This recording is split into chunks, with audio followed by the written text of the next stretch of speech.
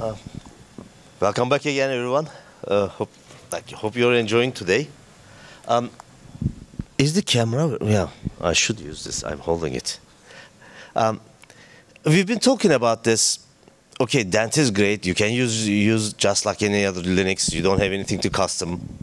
There's no proprietary interfaces, and we keep talking about this. And we want to go ahead and show you guys. Okay, it really is Linux looks. I mean, you've seen the testing demo. The commands just flashed by, but we didn't feel like it was really interactive enough.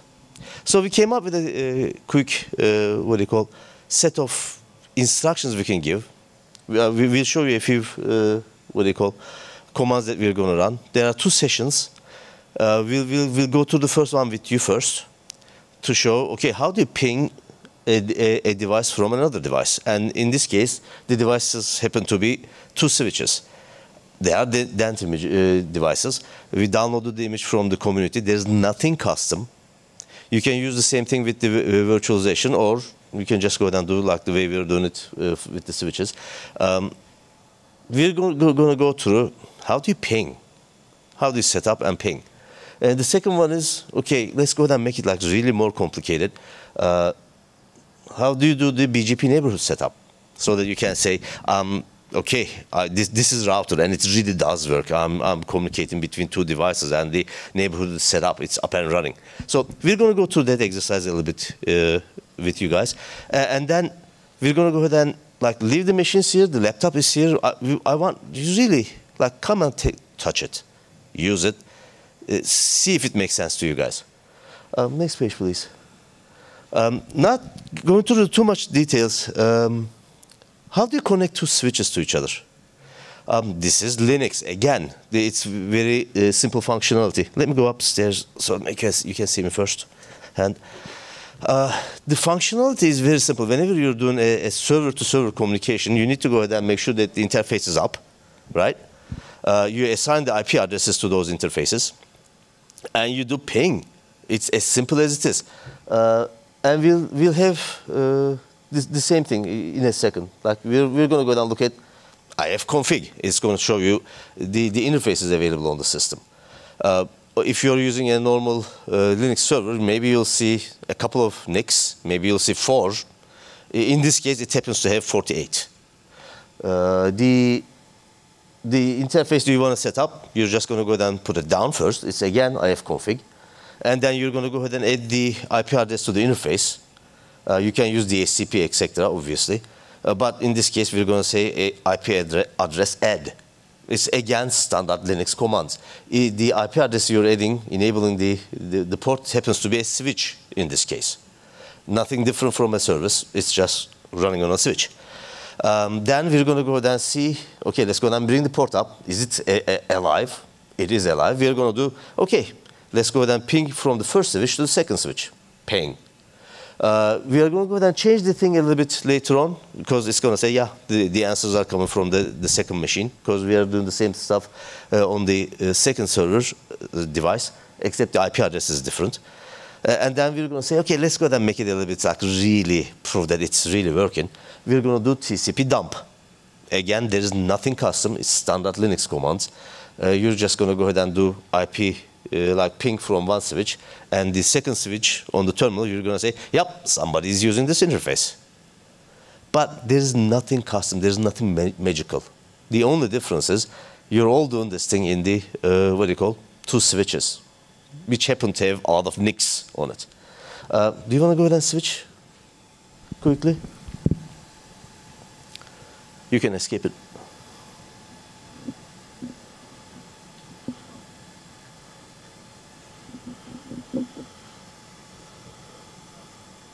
So we have two terminals here. In the first terminal, we're going to go ahead and set up the first switch. And he's checking what's the status of the IP, port. Nothing, switch specific. And he's doing the same thing on the second switch. Yeah, the devices are there, the network interface cards are there. Let's go ahead and put the ports down so that we can go ahead and start configuring them.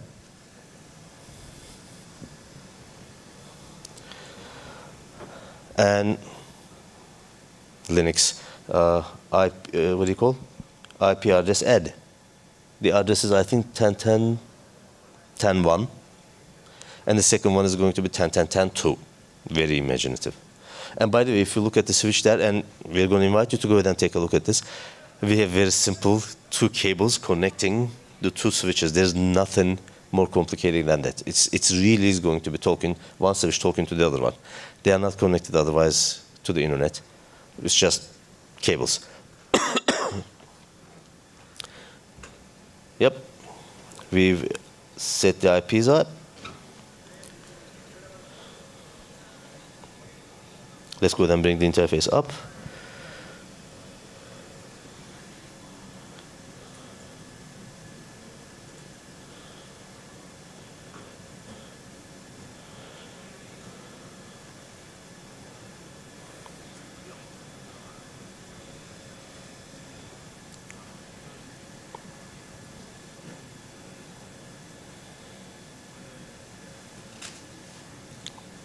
TCP dump.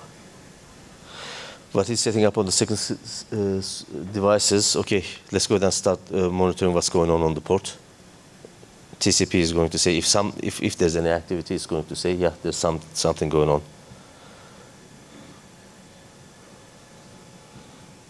As you can see, we're pinging from one device to another one. Again, there's nothing magical. It is simple Linux.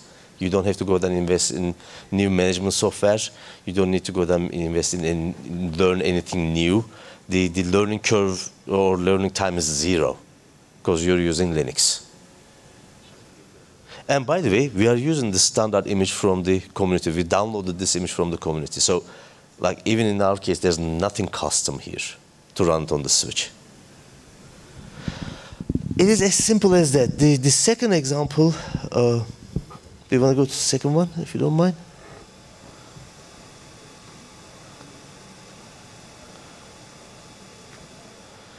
We're going to make it your life like really, really harder in this case. Okay, we're going to go ahead and ask you to do, how do you set up the BGP network? I'm giving you a little bit, what do you call, cheat thing. We're going to go ahead and go into the configuration mode, obviously. I'm not going to go ahead and give you the commands to do how to do the how to configure the BGP or define the neighborhood peering and how to activate it.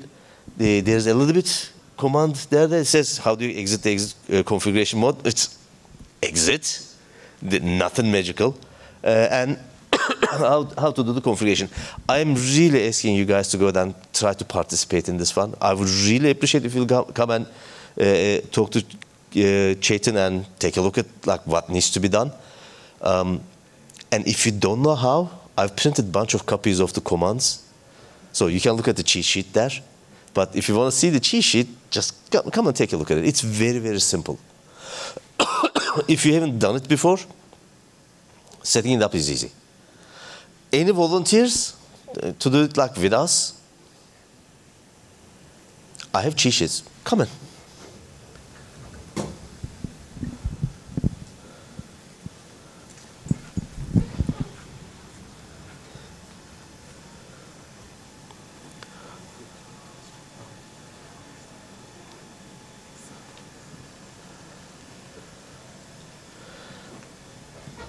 Chetan, do you want to take one of the microphones?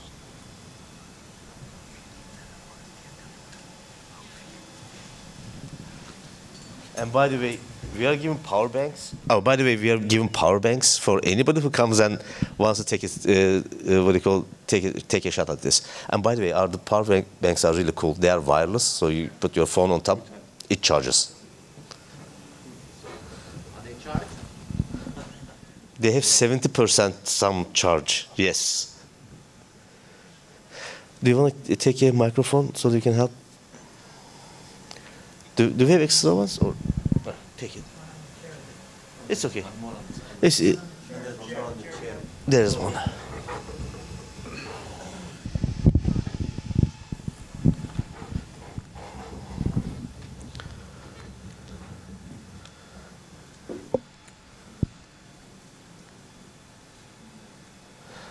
There's nothing magical. It is simple, straightforward. We didn't want to go ahead and put the commands in the screen so that it looks a little bit more complicated. But take a look at these cheat sheets. We have a bunch. You can just go ahead and take them. Yeah, this is the standard FRR shell. Oh, by the way, yes. We're going to use FRR to configure the BGP neighborhood. In this case, it's just the FRRs, all commands are going to directly go to the ASIC. We're going to go ahead and do the initialization there. Without knowing, we are going through the ASIC.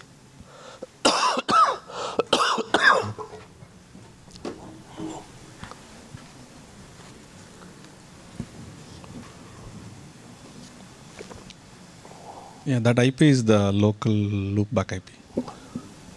The 2020.101.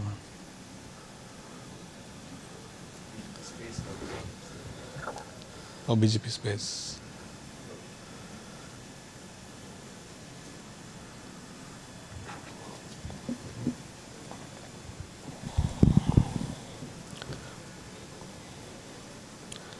And I believe he's just typing the commands on that sheet. And there's like 4 commands he knows those commands to bring up your BGP session and enable the peering.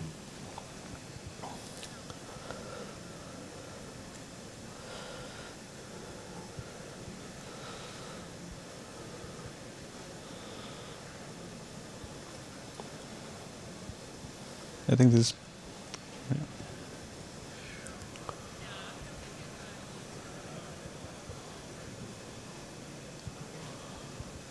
Maybe can I ask a quick? Please go for it. So I guess like all of the commands on Linux are really cool to just like use your default tooling to see all of the stuff. Let's just say that there is something broken in switchdef, for example. Like I see that the kernel has the state, it sees like it has the IP address, it has the routes and all that stuff. But for some reason, my ASIC is not actually forwarding stuff. Is there any like lower level tools that I can use here to see if like, because like Linux says everything is great, but can I see on a lower level, like on the ASIC level or somewhere also to, like, can I check somehow if the ASIC received everything that the kernel thinks it should have? I'll briefly explain like what we do, but then I'll give the microphone to Sandeep because this is a question that we are also dealing with. This is Linux. How do you figure out if the networking is working? You go to the syslogs. Okay, that's like there's on that case there's nothing different. However,